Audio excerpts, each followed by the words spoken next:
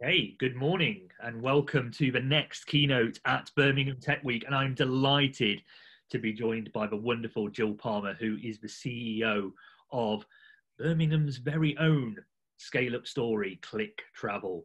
And Jill's going to talk to us about secret and lies. Very intriguing. The truth, the truth about fast-growing startups. And of course, the week is proudly supported by NatWest and the rest of our sponsors in association with Tech Nation, the Growth Company, and the Department for International Trade. So Jill, without further ado, I'm going to kind of let you introduce yourself and tell us a little bit more about you, but also Click Travel as well.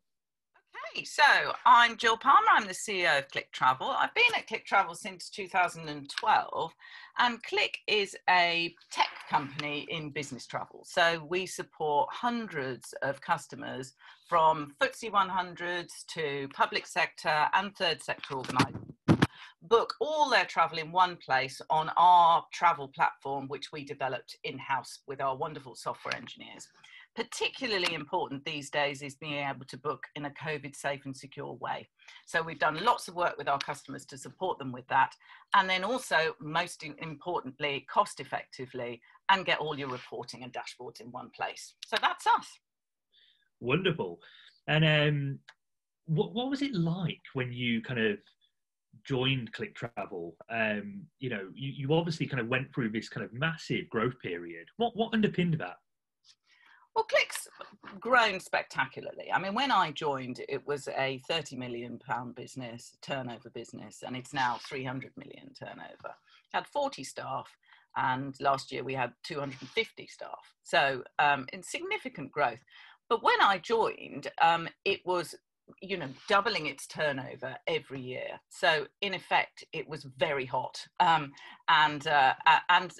spectacularly successful. But in a way, really a victim of its own success. Things were just starting to run out of control of it, and the founders were very astute in understanding that they needed somebody in the business to really support with the operation. And I joined as operations director.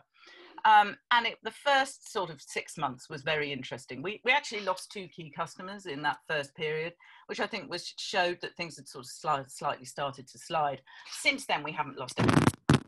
And it was really a question of getting hold of the key things that were, needed to be done, which was, leadership, technology, customers, and the target market. But a couple of anecdotes, really. I mean, the telephone system just was on its knees, and it used to break down regularly. I mean, I think the only time I've actually cried at work was when it broke down twice in a week. And I used to say, we are a call center, like the clues in the title. Customers have to be able to get hold of us. We were dealing with customers like Whitbread and TalkTalk. All of these people are still our customers, by the way. We just weren't able to provide them with a service. So it was getting hold of those things. They used to come and knock on the door and somebody would go, "Oh, Jill." I'd say, "What is it now?" And they'd say, "They've come to cut the electricity off because we haven't paid the bill." So it was basics, really. But everybody was running around, trying to do the right thing, and just trying to keep the wheels on a spectacularly successful business. That's interesting, isn't it? Kind of how kind of everyone's doing everything with the right intentions. Of course, things are just kind of going so fast; it's hard to keep control. Yeah. So talk to me a little bit more about how you built the right culture then, and more importantly, I guess, some of the lessons you've learned along the way. Yeah, I think the culture was incredible from the start. So this wasn't about changing the culture at all. It was about harnessing it. So we had an amazing culture, and the key thing is to keep that whilst you grow. So it's very easy to have a great culture when you're 40 people, you're all in the same room. It's very much more difficult when you're 200 people and you're dispersed and working virtually. I think the important thing towards that is to find the leaders of tomorrow, really. Make sure that you have the right leadership team in place. And we did a huge amount of work with the leadership team, developing our leaders. We put all our leaders through a consistent management leadership development course called Leadership Essentials. Every leader goes through the same thing in order to really understand how we work around here. What are the important things? What's important to the business? And also really shouting out when things go right, but also when people are not exhibiting those key behaviours that we want them to exhibit, then they're not right for the organisation, and taking those difficult decisions as well. It doesn't really matter, you know, you can be the best performer in terms of your area, but if you're not leading in the right way, then you're not good for Click.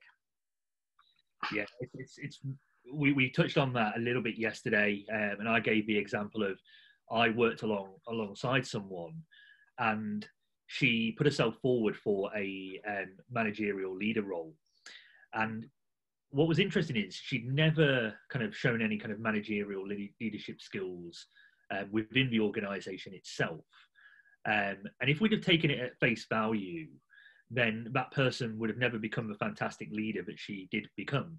Yeah. What was interesting is over a coffee, we found out that she actually was managing a team of 100 people at a charity in her spare time.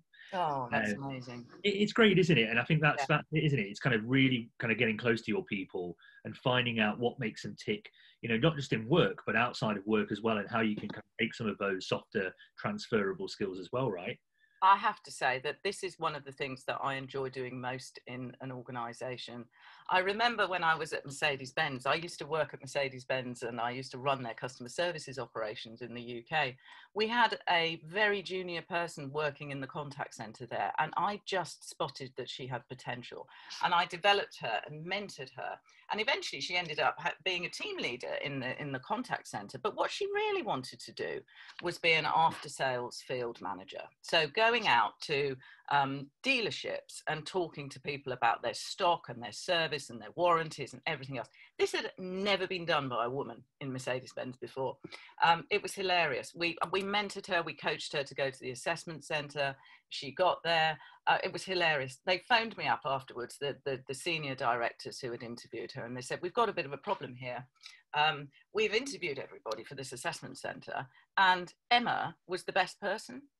So they'd interviewed like 10 men and Emma, and we said, well, I think you should give her the job then, don't you? And so effectively she became the first senior after sales director and field person at Mercedes-Benz, and went on to have a stunning career there. And I love that more than anything else, is finding those gems in the organisation that are sometimes hidden and that have these amazing skills, and developing them. Yeah, it's always the ones that you least expect, right? And I think often people that are somewhat introverted as well, who don't necessarily kind of shout the loudest, but kind of quietly going away about their business. So I think that's so important we identify those people. And you talk about kind of identifying the skills gaps. So once you've kind of identified a skill gap, you've identified someone that can plug that gap. What kind of training do you put in place to make sure that they then, you know, are developing those right skills? Because of course, in a fast-paced world of technology, things are constantly changing. So we almost need to be lifelong learners. Absolutely. No, I totally agree. And I think there is an absolute culture of development within Click. From a management perspective, our consistent leadership development program, which includes mentoring, is very, very important for that. But then we also have little things that we do within each organisation. Everybody has a personal development plan, and making sure that you do that. But we have a key KPI within engineering, actually, which is that we want our system and platform to be so simple, and we want to support people so much that a new engineer, we want to be able to develop, test and deploy a useful piece of code, useful for customers or internal customers, within a week of them joining. So every engineer that comes to our organisation gets that challenge from day one, which I think really helps them to feel, you know, right, I'm underway here, I'm off the starting blocks, and I'm doing useful work really very quickly. 100%. And two things that I'm finding through the conversations from this week, but also kind of, you know, myself being part of kind of a scale up, is it's about people and culture. You know, that's key. We've got to get that right. But also more and more, it's the technology that underpins that organisation. It's organisations that take that digital first approach. It's not about digital transformation. It's about digital first. So how did kind of, and you gave that story at the start about, you know, that telephone system going down twice in one day and it being a horrendous day. what have you done to kind of, build that technology stack and create something that really kind of supports the business and again, delivers an effortless customer experience for your clients? So, I mean, I think there's a couple of things. Can I make one point before we go on to that, which is about celebrating success, which I think is absolutely fundamental to culture. And I will put this slide up, although it is not a COVID secure slide, as you can see. And in fact, it speaks to technology because we did a big technology migration at Click. We migrated from a very monolithic architecture into a domain-driven architecture, and we migrated all our customers from one to the other. And I'll talk a little bit more about that in a minute. But this picture at the top with the arrow is the party we had in the office when we'd finally migrated all our customers. And I just think that it is so important for an organization as they grow, and perhaps they're growing so fast and they're focusing on what's going wrong, that you forget to sort of take a step back and really enjoy those moments. So I'm sorry, I really just had to include that slide because that's one of my favorite slides that I include when I'm talking about Click. It makes me miss that kind of thing. Oh, look at this and go, oh no, when are we going to be able to do these things again? It's so much part of life, isn't it? Enjoying your colleagues and being able to work collaboratively in that way, face to face. It's wonderful. It's wonderful. Those times will come again. They will. It's I remember kind of we hit our yearly target, and the founder and CEO of the company flew us over to Vegas for 4 days, and it was just kind of one of those memories. I mean, we went all around the world in the end, but actually that was important because it did allow us to kind of step back and celebrate together. Of course, we failed together as well. That's equally as important to fail together. But yeah, again, kind of great pictures to represent the culture of Click there. No, incredible. So would you like me to talk a little bit about our architecture? Okay, so I mean, one of our core principles is to focus on domain problems. So we want to be solving customers' problems and creating new features and getting them out to people as fast as we can.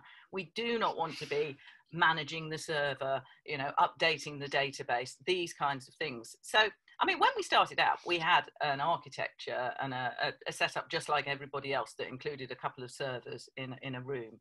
But this was, back in 2005. We very quickly adopted cloud-based architecture within our setup. When Amazon Web Services created their relational database and launched that, we very quickly moved on to it. And it was really interesting at the time. I remember this. This was before my time. I joined in 2012. But in 2012, when our sales team were trying to sell Click, and they'd say, tell us about your architecture. And they'd say, oh, we're based in the cloud in AWS. And customers would go, oh, not sure about that. And one of the ways we used to sell it was used to say, well, Netflix do it. So, if it's good enough for Netflix, it's good enough for us. But, now if somebody asks you, tell us about your system architecture and you say, oh, we're based in AWS, it's like, oh, big tick, so it's over that time, it's really, really changed. But even at that point, we were not happy with the speed with which our developers were engineering things. We had a big monolithic architecture. It was difficult to change things, and our customers were not meeting that KPI. Our engineers were not meeting that key KPI of getting some new features out within a week. So we had a really good think about how we were going to organize things, and the engineers settled on domain-driven design and event-driven architecture. And that's how we work now. Please, if you have a question afterwards, do not ask me about domain-driven design. It is not my area of expertise, but I'm really pleased to say that one of our senior engineers, James Buthaway, is running a community event on this during Birmingham Tech Week. So get yourselves down there to learn much more about the exciting stuff we do on that. We now have over 60 different domains within our architecture, and it enables our engineers to develop stuff really fast and in isolation, so they can pick things up and put things down. They can work on really cool stuff. A lot of the stuff that Birmingham Tech Week are talking about, APIs, step functions, serverless, zero configuration, scale up. We do all this at scale in production. So it's a very exciting way to work. It also has helped us during the travel, the pandemic, when business travel has slowed down significantly, because it's enabled us to scale down, and we scaled 80% of our overheads on AWS just with the touch of a button. So the ability to scale up and scale down quickly has really helped us. And we really do consider ourselves, and we're very, very proud to be at the bleeding edge of what we do. We've worked on a new way of distributing airline content with BA, and we were the first people in the world to develop that, which had a significant knock-on effect for our customers, because it was cheaper for them to buy flights, was basically what they saw. But what our engineers were working on was something really pioneering. And BA would admit that we were both learning at this point. Their engineers were learning from us, and our engineers were learning from them. And I think that's what really fires up and excites engineers, is being able to do that new, exciting stuff. Does that answer have I answered your question? I haven't mentioned the telephone system yet. That's a whole nother story. Our telephone system is now in AWS as well. So we use AWS telephony. I think that's it. That's we'll leave that for another webinar. But I think it's great to see that you've put so much thought into your architecture, and that kind of AWS is underpinning it, but you've got so many kind of different domains and systems actually powering different functions of the business. And that's the point about this slide. The orange bit is the bit that the engineers work on. All the other complexity is outsourced, so they really get to work on the fun stuff. And I think your point around, and I think this is something that scale-ups often miss out, and it's the ability to scale down as quickly as you've scaled up. Yeah. Oh, totally. If you scale in the wrong way, you've got all these things, and you might be growing really fast and really profitable, but all of a sudden something blindsides you, and you are at a loss, like how to unpick everything. I think having kind of it built in this way is kind of really integral, and also great to kind of hear that James is kind of taking part. And I know that James actually isn't the only kind of clicker that is taking part in Tech Week. Really kind of good to see that balance of, this is all about the organisation and how the organisation is scaled up and put tech at the heart and people at the heart, but actually then it's drilling down and kind of going to those finer details. Well. Absolutely. I mean, one of our engineers, Ruth Mills, is doing a talk about how she is collecting data from her drain pipe in her house in Sheffield, and then publishing that to data sharing databases to support the environmental aspects. That's so fascinating and just such an interesting thing. And that's what you have done so well, Yanis, with Birmingham Tech Week. Is just having this ecosystem of people who are just talking all about this amazing stuff. It's really brilliant. Oh, thank you. That means a lot. And I think kind of testament to the kind of culture at Click, that everyone's kind of, innovative and thinking about how to kind of change the world and make the world a better place. So kind of really, really fascinated to kind of take a look at that talk. Obviously the architecture itself and the systems, they're designed to obviously make people's lives easier, people that work in the organization, but more and more your customers. I'd love to know a little bit more about who your customers are and your target audience, but how that's changed over time as well, from maybe kind of in the early days to where we are now. Yeah, in terms of implementing customers, or or what's changed in terms of our customer base. Yeah, I think a bit of both, really. Yeah, who they are. But also how you engage them and kind of, everything in between, really. That's really interesting question. I mean, when we started, we went for everything. So one day we'd be talking about a customer was spending £200 million in a global way on business travel. And the next day we'd be flying our sales team to Glasgow to talk to somebody who spent 100K. And what we realized, we were just spreading ourselves too thin, and we needed to be very, very ruthless about our target market. And so we got exceptionally good at saying no. And we really targeted customers that spend between about 500K and about 10 million on business travel. And that was our ruthless. And that has been probably one of the keys to our most extraordinary success.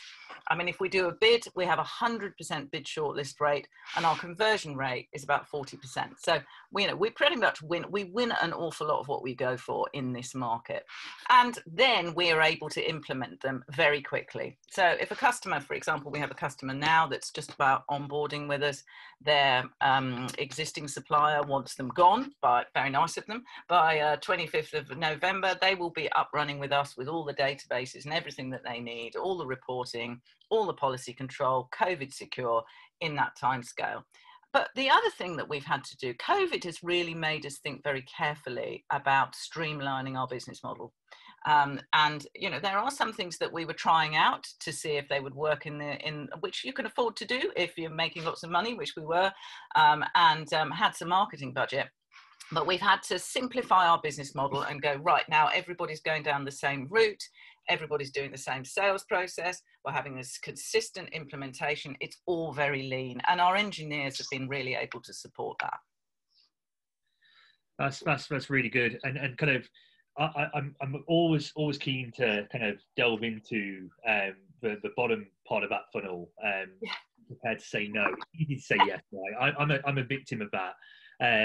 But I'm learning how to say no more, because I guess it isn't in line with the vision and what we're trying to achieve. How do you go about saying no in the right way? Well, we have we're almost too good at it, Yanis, if I'm honest. We have some very, very clear guidelines about what we will and won't bid for. And for example, when we do a large trade show, I spend as much time coaching the sales team to get people off the stand who aren't appropriate contacts for us than actually, you know, talking to the people who are on the stand. But for me, it's about, you have to sell with integrity, and you actually only want customers who are going to be delighted with you. So that's the way we say no. We say we only really want to work with customers who we know we can absolutely delight. And we think you'd be a wonderful customer, but probably not for us, in all honesty. That works wonders, because in a few years when things have changed, they'll probably remember that and come back. But the other point about being rather good at saying no is our sales team are so much in their comfort zone with this type of selling. It's unfair to call it a comfort zone. I'd probably call it a kind of smashing it zone, really, in terms of what they do. They are a little bit uneasy about going for something that's a bit more off-piste. And this year, we won the best large TMC in the industry awards, at the Business Travel Awards, and this has given us a platform to move into far bigger work and win far larger customers. But initially, the sales team were really quite nervous about that, and they would say, "Oh, Jill, you know, we're not sure. We've got this amazing win rate. We've got this amazing bid shortlist rate. If we go for something that's a little bit more out there, it's about that fail fast, fear of failure thing. Don't be frightened to try something. It's just, let's try it. Let's go for it. We will learn a lot, even if we don't win." And we've been winning. So, you know, it's great, because actually, as we've won things, people go, yeah, we can do that now. And they're getting the real confidence to go for things. So I think it's a bit of a double-edged sword, that we've been a victim of our own success there, in terms of how we define ourselves. And now we really want to push the boundaries more, which is incredibly exciting. And how do you push the boundaries? What is next for Click Travel? Well, it's really interesting, because COVID's been a tough time, a very tough time for the business. But what I wanted to do was make sure that we got that balance right between, you know, focusing on the here now, managing costs, dealing with the things that we've got to deal with, but at the future, having a vision for the future. Because I describe this as, you know, we were doing so well. Last year was probably the best year we've ever had. We were absolutely flying. We'd won every single major industry award. We're sort of climbing up a hill, and I could imagine sort of being really towards the top of a snowy mountain, and then an avalanche has come, and we're 2/3 down towards the bottom again. And the way I describe it, to sort of extend the metaphor, is there's now a hill to climb again, but it's actually now a different hill, because everything has changed, and we all have to accept this. We're in a different world now. And it's almost just a little bit misty. You can't really quite see it. You can't really quite see what it is. So you're feeling your way. So we did a lot of work. I did a lot of work with the senior leadership team over the summer to look at our strategic objectives, look at how we were, and we went through all the sort of strategic review of the business, and really come up with some really key objectives for the future, which we're announcing over the autumn to the business, so that everybody's motivated with a key goal for moving forward, as well as, you know, just managing the day to day. But right now, that is hard in terms of messaging, because there's some hard stuff going on, you know, furlough, JSS, you know, we've had to take some really hard decisions. And managing that message in terms of, yeah, it's all great, we're going, because we know we're going to smash it in the future. It's just, this is a hard time now. And managing that message is something that I wrestle with on a daily basis. Indeed. And kind of customer expectations and needs are constantly shifting. And yeah. You know, right now, you know, every client and every customer has different needs and expectations. How do you get close to your customers? How do you kind of ensure that you are listening to them, but not just listening, acting upon what they're telling you as well? I've got a really good example of this during lockdown. And it's a reason why it's so brilliant to have our engineering team so close to us. Our account managers, you know, we knew we had to pivot the business to help people with COVID security, but it was and we launched a product called ClickCare. And this was in response to customer demand to, you know, help people make COVID secure travel choices. And you know, I remember the meeting when we decided to do this, and it was our operations director who runs all the account managers who said, you know, customers are starting to say to us, when we get back to travel, how will we pick COVID secure hotels on your platform? Because one of the things we do really well is full content. And as a result of that, there are millions of hotels you can book, from a hostel through to, you know, 5-star hotel on our platform. But actually they need more handholding than that now. And so that was a change to saying, it's all here, you make your own choices, to actually, we need to curate something here, which is COVID secure. We were able to launch that in about 3 weeks. We launched the engineers built it. We had the website, the video, the press release, everything. And that is because of the very close collaboration between the account managers who talk to customers all day, every day on the ground, and our engineers and the marketing department really coming together to respond. The other thing that I absolutely love about ClickCare is we've created a community of travelers to give us their feedback on how that is going when they're out there traveling. Because with the best will in the world, Yanis, I cannot possibly say whether the Hilton in Basingstoke is COVID secure today, but a traveler who's there can. And so what we've done is created a really great feedback loop that goes in using the traveller community to give feedback. And if the Hilton in Basingstoke, and I'm not picking on them, I'm sure they're amazing, has a problem today, a traveller gives us that feedback, it will be immediately removed from our COVID secure database and only go back when it's met certain standards. So that it's that real time, you harnessing the power of the community out there to give real time feedback is really what it's been about. That's really interesting, because kind of, you know, we've seen the shift around kind of customer feedback from, you know, surveys to lots of real time feedback. Yeah. But I worked in that industry for 10 years. Oh. But still, nothing beats actually having a real conversation. Yes. With a customer. Yeah. No, I agree with you. And we have an NPS score at Net Promoter Score, which is on the platform. It's pumped into Slack. We haven't talked about Slack today. My favorite tool, sure, other brands are available, but my absolute favorite collaboration tool is Slack.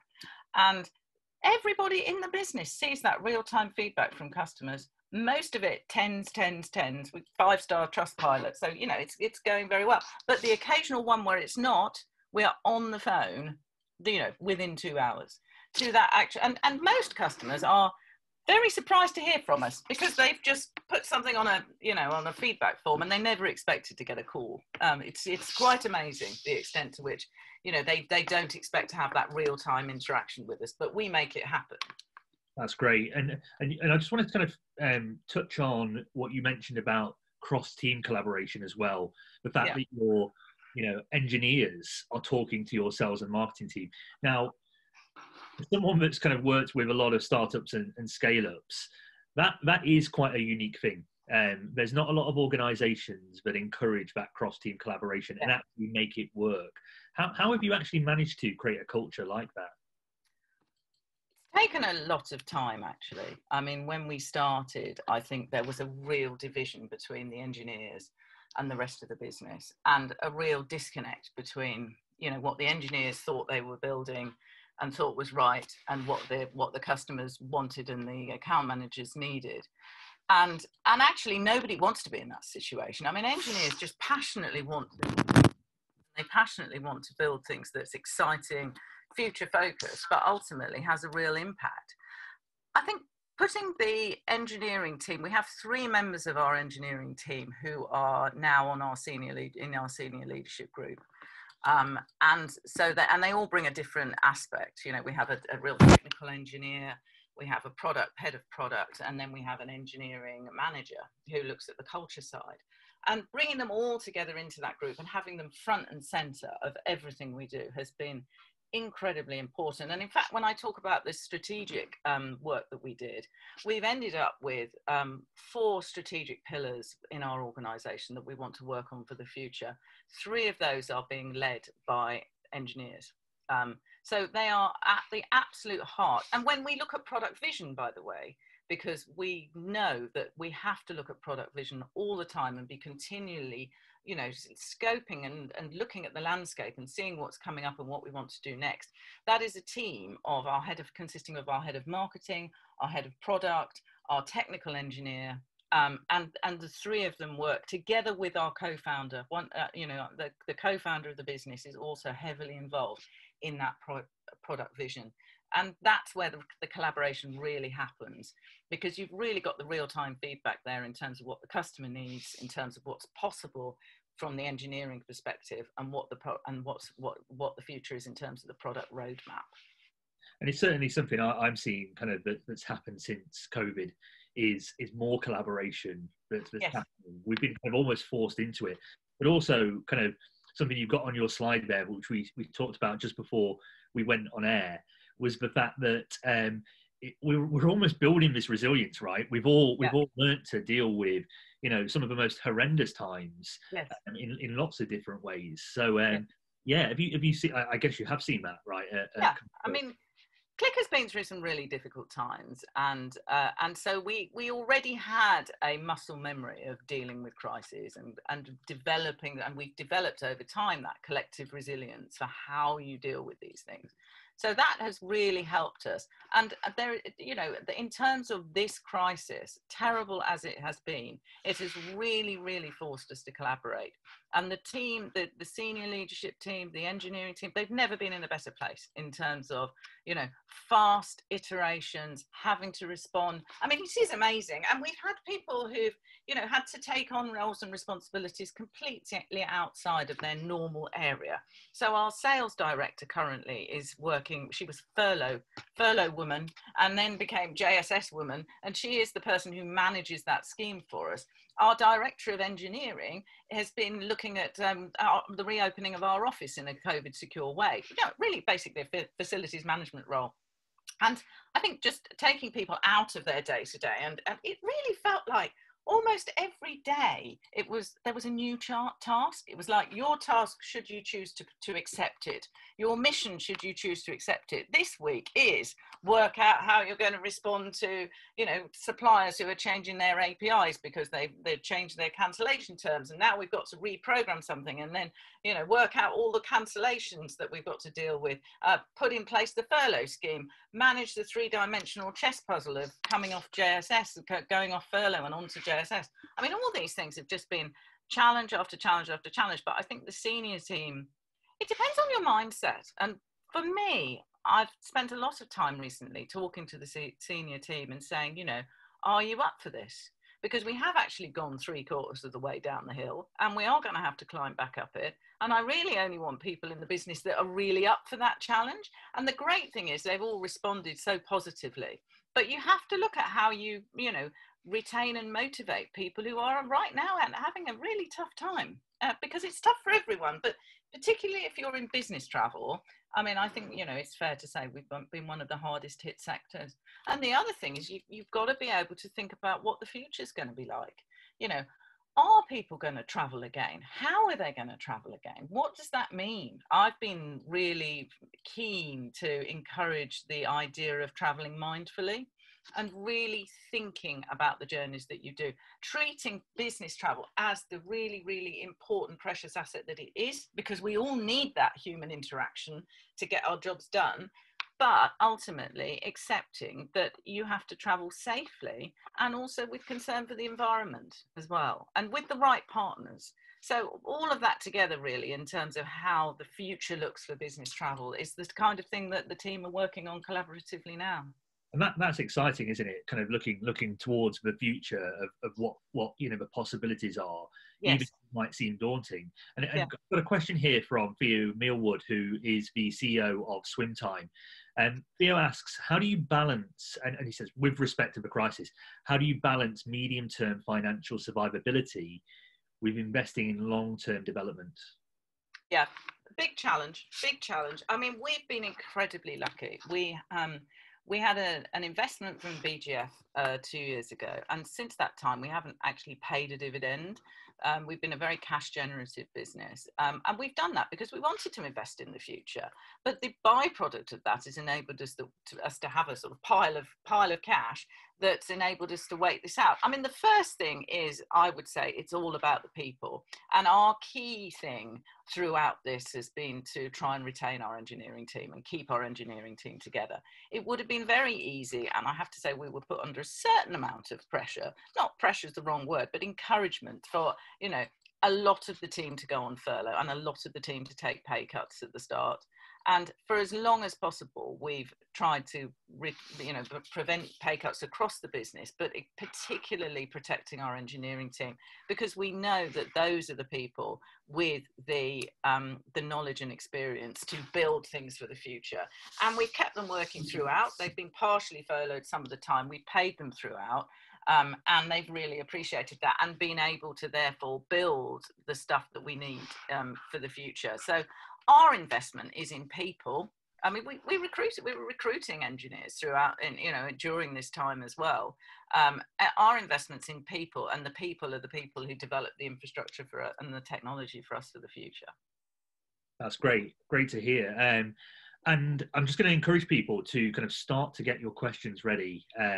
So you can use the chat functionality or the Q&A to ask Jill any questions that take your fancy. I mean, Jill, kind of we're very proud of having Click Travel as one of our success stories in Birmingham. So kind of thank you to you and the rest of the team, but also the work you do across the community as well. What has Birmingham got going for it? What does a region bring to your organisation? Well, we've been in Birmingham for 20 years. So as an organisation, we love it. And I went to university here, and so did my dad, actually. So we're real Birmingham fans. I'm a huge fan of the region. I love it for a lot of different reasons, and we really love supporting the local community here as well. So the work we do locally with people like Seaford Fireside, we have worked with the local colleges to support work experience with socially disadvantaged groups, and just links with the universities as well. I mean, I think the low overheads, the central location, which is phenomenal, enabling us to just get anywhere. It attracts talent. It's got great universities for coding and that expertise. The networking, particularly the tech networking, the great work that you do with Birmingham Tech Week is an example of that, but we do AWS meetups, everything is here. And really, the youth of the city, the fact that it's, got this really young population. For me, the time is now. I have to say, Anis, you asked me this question, or somebody asked me this question on a panel last year, and I mentioned that it had a lot of Michelin-starred restaurants. And our head of marketing said, do not mention the Michelin-starred restaurants this time, Jill. Mention the Nando's and the Pizza Expresses and all those other good places that you can go out and eat at. But I'm going to say, in terms of eating out, which we can only do with our families at the moment, can't we? It is a phenomenal place. Everything you want to do is here. I think the other thing I would say is when we did our BGF investment, we only dealt with advisors who were based in Birmingham. So our corporate finance advisory were PwC, our legal advisory were Eversheds, and we used the ecosystem in Birmingham to support our deal. And I loved that. I loved the fact that if there's a knotty problem, you can get together over a coffee and sort it out without having to get on a train down to London. I'm very keen to support local advisors wherever possible. I can't see that everything is in Birmingham. I can't see a reason to need to go elsewhere to get your support and advice. And I want to encourage that, but I encourage it for a reason, which is because they're all really, really good. You know, BGF in Birmingham, PwC in Birmingham, Eversheds in Birmingham, they've all helped and supported us along the way. So, and they all know each other as well. So it makes things easier if you're working with people where you've got that relationship. Yeah, I think that I've worked in London kind of a lot of my life, and you know, London's great, but it can come away kind of feeling a bit cold. Yes. You know, you have to do a lot of kind of talking and kind of networking and connecting the dots to find really who to talk to and how to engage with people. Whereas, yeah, you're right. I think kind of Birmingham, once you have found a right partner in a particular area, it's very easy then to get recommendations into other advisors and businesses that can support. I also think that kind of one of the things I'm particularly proud about kind of Birmingham and the West Midlands is our diversity as well. We kind of heard a stat from Tech Nation during our opening event that actually we employ more people from diverse backgrounds in tech than anywhere else in the country. And we're doing a lot of initiatives around that. Just keen to get your thoughts on the importance of a diverse workforce. Absolutely. I mean, that I absolutely love about Birmingham and Solihull, where I live. You know, the diversity of people here. I mean, when I compare it to, you know, my friends whose children go to school in other parts of the country, and the lack of diversity there compared to the ecosystem of diversity that there is in Birmingham, which I just think is tremendous. But I think, you know, from a diversity perspective, this is something that Click takes very seriously, and it's really, I would say, sustainability in its widest sense, really, beyond just green stuff and beyond just ticking a box in the diversity is really how we are focusing on this now, and looking at the entirety of people that we employ so that we can be as open an employer as we can be. We do really well in certain areas, but we can always do better. We have internal working groups now on internal sustainability and external sustainability. So not only how we can get better ourselves and with everything we do around the community and employment opportunities and all of that, and also, you know, how we can support our customers with this. But this year in the summer, we ran a virtual work experience scheme for, you know, particularly, it was open to anybody, and children from Click parents came too, but particularly targeting those areas of Birmingham where there is socioeconomic deprivation, and going and reaching out to those colleges and saying, you know, come on you might have missed out on a bit of work experience this year, come on our scheme and we'll run something. And the great thing about this was it was all the junior people at Click that put that scheme together. The graduates, the early people at Click in the start of their career, they put that together for this cohort of people, which really brought it to life for them, I think. But it's very hard to reach those groups. That was one thing I did notice when I ran that scheme. Reaching out to colleges, you get a lot of initial interest, and then people perhaps don't turn up on the day for one reason or other. So if they didn't turn up, we were straight on the phone ringing them up saying, you know, you're still welcome, please come along. And the difference between that and when I put it on LinkedIn, and then I had a lot of parents of my contacts saying, oh, can my son have a place, which was all fine. But I think the level of support that those people perhaps get more than, you know, a child of a single mother who's working 3 jobs to keep things going, and you know, they're bound to forget about the work experience. My son was booked on the work experience, and he forgot and went to Thorpe Park instead. So, I mean, what can you do? It's but that was okay because I got him on the next day. But if you know, how do you do it? So there's a lot more we can do with that stuff, and I'm just so excited to just get back to some kind of new normal where we can get working on all this really important stuff. I think that's so true, and yeah, one of our partners is BMET. So BMET have come on board as a sponsor. Oh, brilliant. And I think, yeah, their kind of whole, I guess, rationale, but, you know, wanting to partner with us was, yeah, how do we reach those kind of, you know, hard to reach areas? How do we make sure that the people that, you know, are from those kind of, you know, socioeconomic backgrounds where they haven't got the benefits that you know, we sometimes almost take for granted. You know, how do we give them the necessary skills for the future? How do we not leave them behind? So yeah, I kind of love to get you involved in some of that activity. Love to be. I mean, we got involved with 1 Million Mentors, and a number of our senior people mentor people who are just from lower socioeconomic backgrounds, wanting to get into the kind of industries we're in. I was so fortunate with my mentee. She was 18. She'd come over from Pakistan sort of 5 years earlier with no English.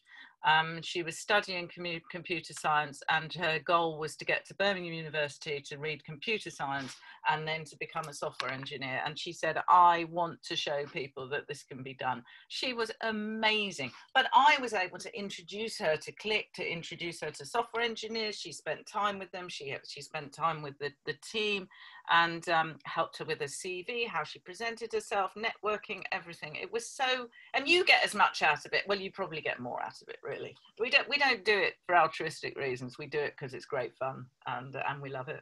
It is the honestly, the energy I get from mentoring, it's you know, nothing beats it. No, brilliant. Great. And I kind of see, kind of, you know, it's clear to see what Click have done across the Birmingham tech community. So thank you. I've got a question here from Luke. What's the hardest thing about scaling? I would definitely say retaining the culture whilst you're scaling is really hard, because it's very easy when everybody's in one room, and then when you're, particularly as we've always been virtual working, but much more than we are now, is keeping that consistent culture alive. And I mentioned Slack earlier. Slack is so fundamental to how we work, and you know, ensuring people are able to collaborate really easily, and then developing the fun side of the business as well. When we furloughed people, we set up a furlough Slack channel for those people so that they could continue those conversations and we could communicate with them. And the other thing I set up when we started lockdown was box set and film suggestions channel, which is still, people can come on every day and say, oh, watch this over the weekend, and actually what do you think of that? And I think, you know, keeping your humanity during this time and keeping the personal element of your leadership alive as you grow, and that consistent view of what we are as a business through thick and thin is crucial. You talked about kind of retaining culture and consistency with culture. Does culture evolve? I think it has to, and I think and it has to be resilient enough to face the evolutions that are happening in a business, because, you know, it is an incredible roller coaster journey that we've been on at Click, including some really big tragedies, but you know, throughout, I think there's been a consistency around who we are and what we stand for. But obviously, we have had to be very adaptable. And so what's happened recently has been heartbreaking. And, you know, the business has taken knocks, and it never expected to. And I think that is something that when a business grows and grows and grows, and it almost seemingly cannot, you couldn't envisage something that was going to cause it to have a blip, and then to have that and face it and get through it, you're going to be stronger at the end of it, you know that.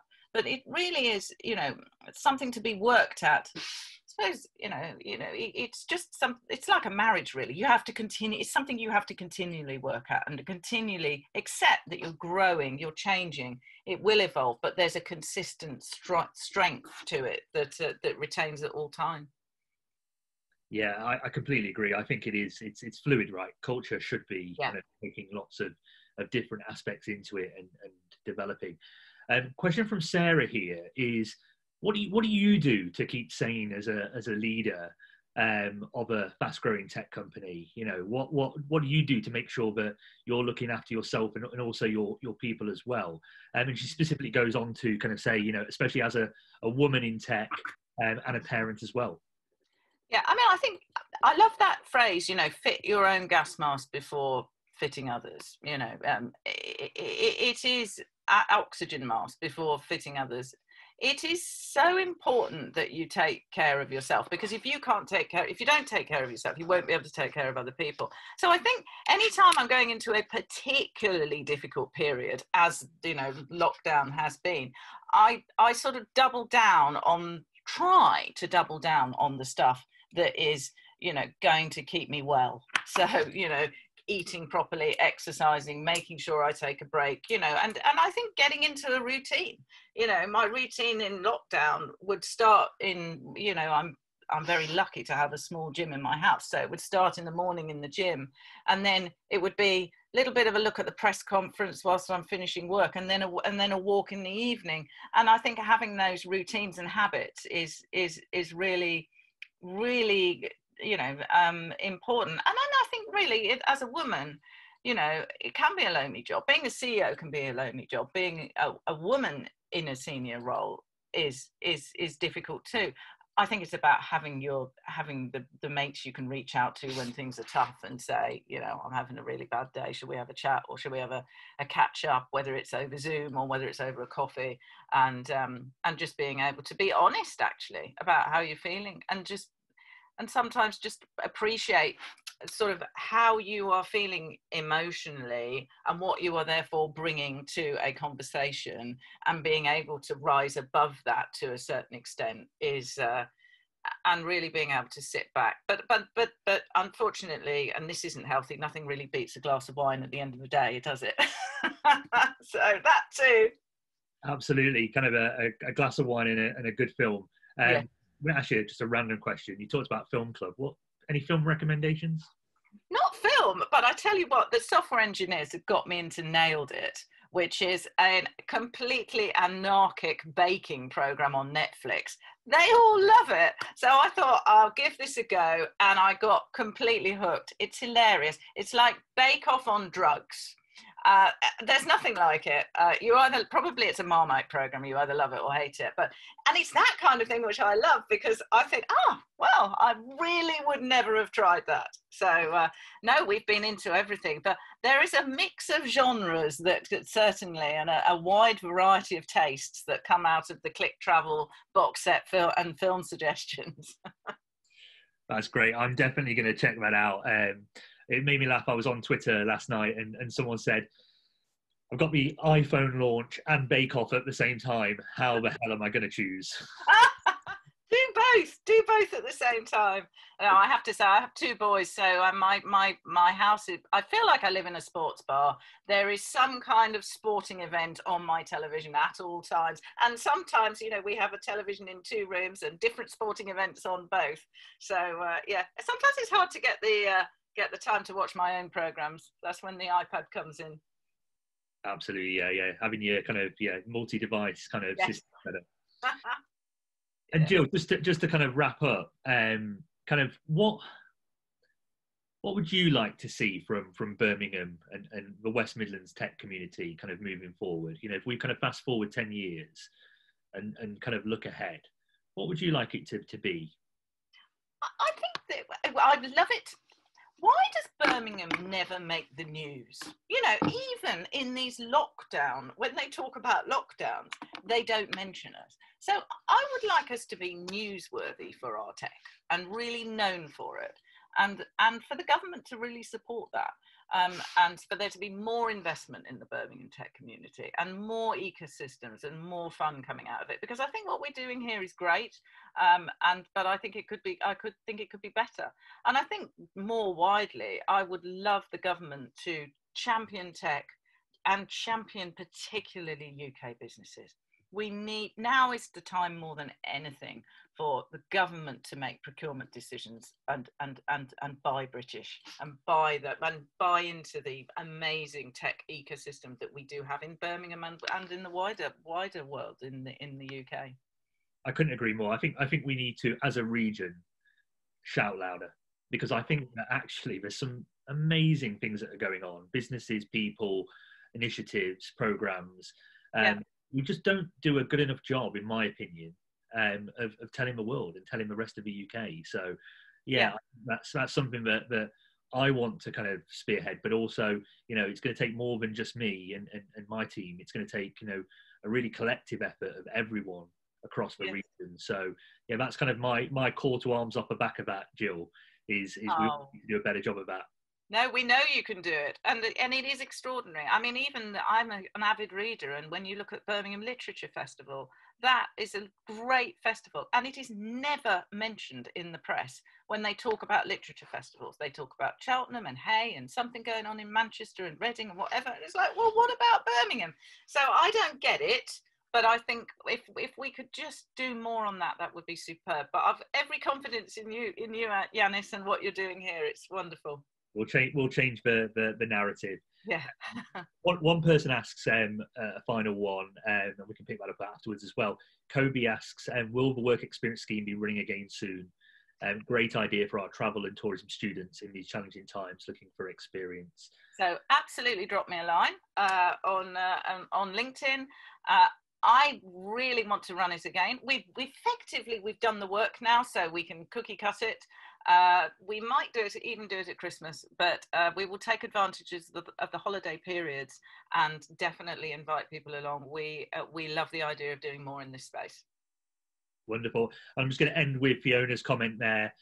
She says, love by British, real opportunity, Birmingham and broadly, really good session. And I think she kind of sums up the sentiment of all of us. So Bill, thank you ever so much for taking your time today to be a part of Birmingham Tech Week. Thank you for asking me, Yanis. I really enjoyed it. My pleasure. Thank you again. And yeah, thank you to everyone that's joined us today, and enjoy the rest of the week. Bye. Thank you.